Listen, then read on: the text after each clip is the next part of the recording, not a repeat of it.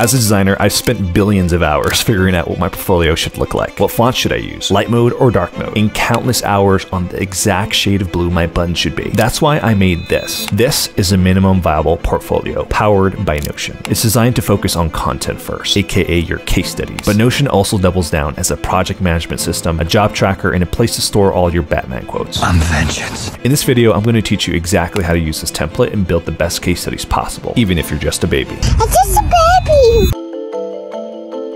You might be asking, will using a Notion portfolio actually get me hired? Well, meet Sade. Her first portfolio was made on Notion, and it actually helped her land her first freelance job, and even got her an interview at Google. And Tanner says, as a hiring manager, I would much prefer a plain portfolio where the work spotlights who you are and what you can do as a designer over the portfolio itself.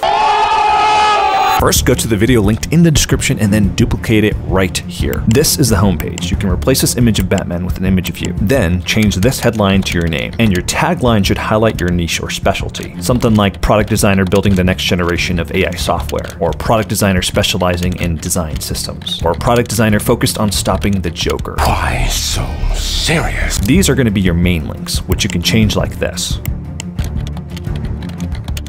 Next, you'll see a simple collection of case studies, which brings us to case studies. When I first started as a designer, I had no idea how to create case studies, which is why I made this, a free case study resource directly on the template. It'll include things like Folios, a collection of portfolio websites from real people who've worked at Apple, Google, Microsoft, and other top tech companies. You can check out their case studies to get a good idea of what your case study should include. Now, going back to the template, it'll also include case study tutorials from other designers as well. Oh, and if you need help designing mockups and images for your case studies, I got you covered too. I've included free Figma templates for mockups and user flows. I know, I'm awesome. I'm Batman. Next, I've included an example of a real case study by a designer who works at Apple. Her name is Hannah, and her case study is amazing. This example shows just how much you can customize on Notion. You can shrink and expand images, create multiple columns of text, and embed videos of your prototype.